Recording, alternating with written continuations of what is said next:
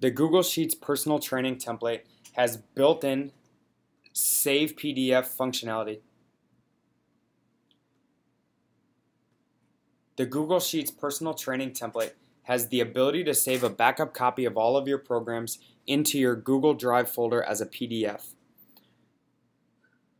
The first thing you do is enter in your client's information under the Clients tab. Go to the program that you're making and make sure you have the correct client selected.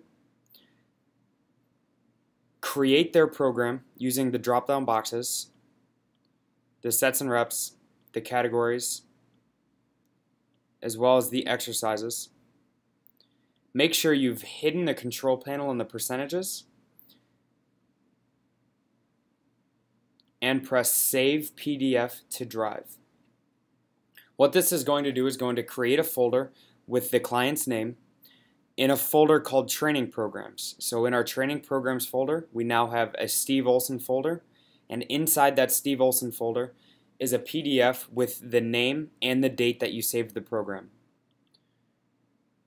And here you can see the PDF of the exact program that we have on the screen. If you were to select a different client, such as John Johnson, and press Save PDF to Drive,